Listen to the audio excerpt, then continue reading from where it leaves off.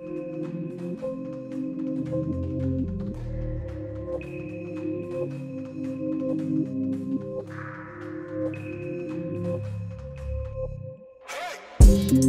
is rather hard to explain the goal of this expedition. This time there was no certain one peak we wanted to climb, and there was no certain one place we wanted to visit. Putorana is a huge uniform plateau in Siberia, just on the edge of Arctic Circle. It looks a bit flat on the map, but in reality it's often cut with deep canyons, which makes it very difficult to move around the plateau. A unique compilation of different ecosystems in one place, practically untouched by people, with no modern infrastructure anywhere near. So we wanted to see what it's like to find yourself in a place as wild, to do a long autonomous trek through areas you won't find in guidebooks. You see, this place has always been very complicated for any human activity. For a long time, the land around Putorana was inhabited only by Nganasans and Evenks, the indigenous people of the north, real experts in surviving those harsh conditions. First big effort to explore and map that land began in 1919. That year, Urvantsev, among others, was sent there to explore prospects of mining coal. Being able to cross and map up to 10,000 kilometers of wild Siberia during some years, he has become the most prominent explorer of Russian Arctic. Soon they built a first house to be used as a base for further expeditions and coal mining. This house will later grow into the biggest northern town in the world, and it is the closest town to the plateau. That will be the endpoint of our expedition. Putorana itself does not have any infrastructure around, so to get to the starting point we needed to go through Krasnoyarsk. There we boarded a pram which brought us closer to the plateau. And there is no disappointment in starting so far, because the pram itself is like a museum piece. Из Красноярска в Арктику вышел теплоход Валерий Чкалов. В необычный пассажирский рейс повел его опытнейший речной капитан Степан Иванович Фомин.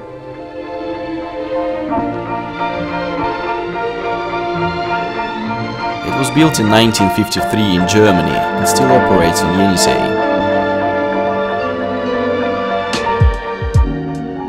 Теплоходу предстояло пройти по Енисею почти 2700 километров и закончить плавание у острова Диксон в Карском море.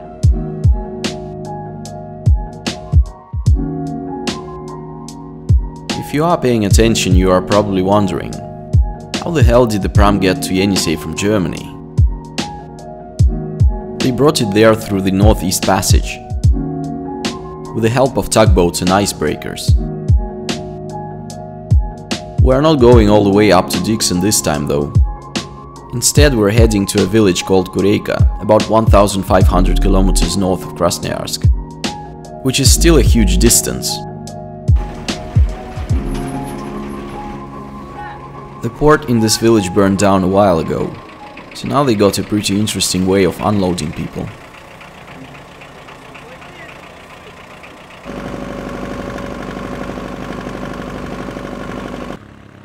There we are picked up by a pre-arranged diesel boat.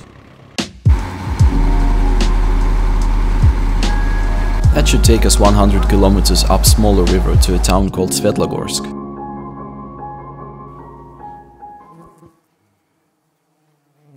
Now, just a few words about what to expect from traveling in Russia. The engine of our boat broke down. It got fixed in an hour though. After which we ran out of fuel halfway up. Never mind though, all problems were solved at some point.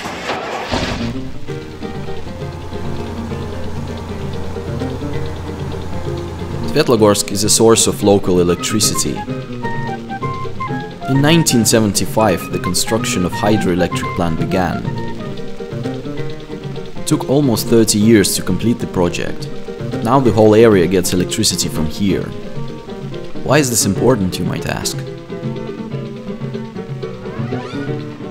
Now, because of this plant, the town is a strategic zone with a restricted access for foreigners. In other words, you have to pass bureaucratic hell to get permissions to pass through areas like Svetlogorsk. As As well, we need to change a boat here to get past the dam. Some things stay constant over time. I mean those freaking Siberian insects. The reason we all have mosquito suits.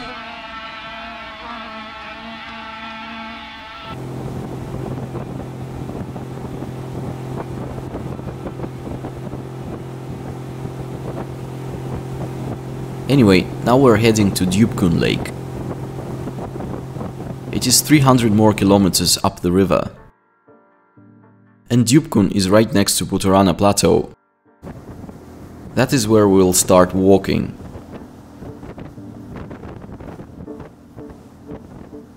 Here we have a small rest, and then the hard part begins. From here we'll hike for 250 kilometers to a pickup point at Lama Lake. And it is not exactly a chill sightseeing walk.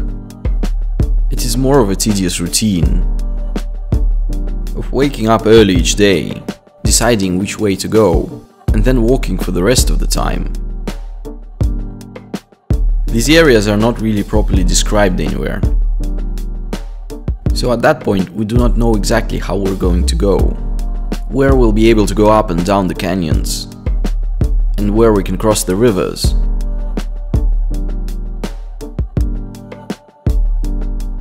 So often have to scout the surroundings for the right path, which is really why this place is so interesting. Different parts of the plateau have a substantial height difference, so we will be walking through some very different landscapes. As I said, the place is a combination of something like 4 different types of ecosystems. You can walk out of thick forest and into an Arctic desert in one day. And did I mention that we have to always keep one guard outside the tent to watch out for bears?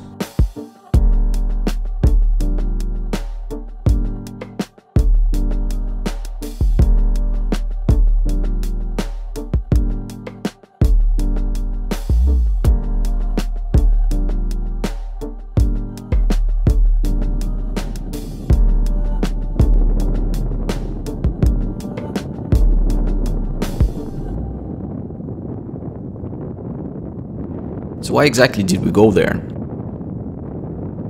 Well, let me paint you a mental picture.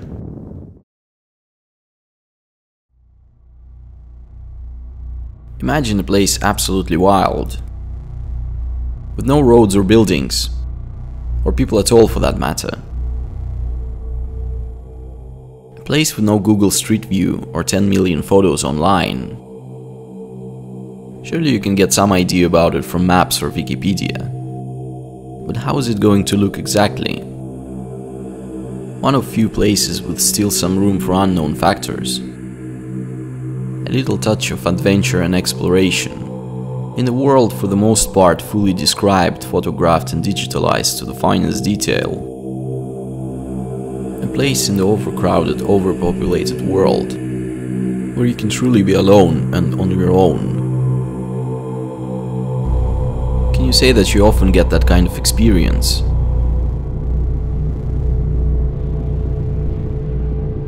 I guess this expedition is not about one certain place or peak or site. It is about the whole long way from Krasnoyarsk to Norilsk, involving so many layers of preparation and organization. Visiting lots of different places, meeting many people of very different backgrounds and lifestyles, getting to know the history of the region along the way.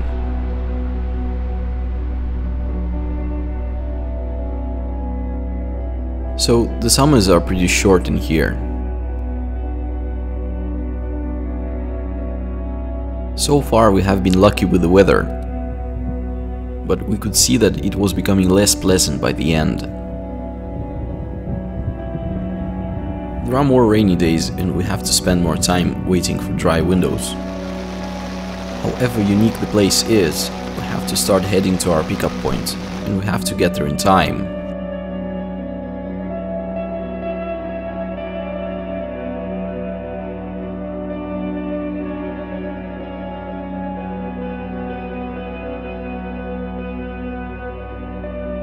So we spent 16 days here. Although it is indeed a beautiful place, but we are getting tired of constant physical struggle, required to move around.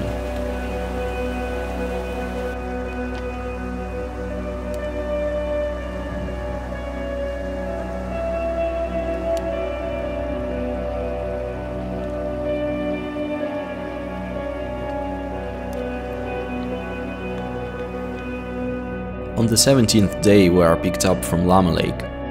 There is a small tourist center on the lake, and the river goes straight to Norilsk from here.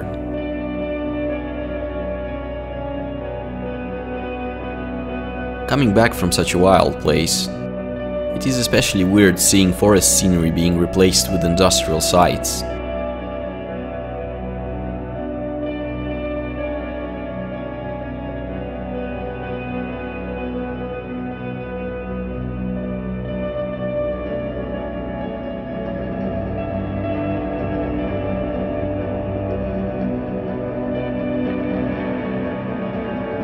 Remember the first house built by Urvantsev in his expedition?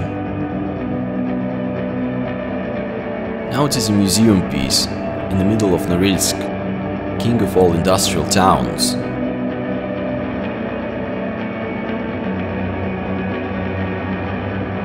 The northernmost town of such size in the world, and the second biggest one above Arctic Circle after Murmansk. A symbol of how far people can go when they need resources.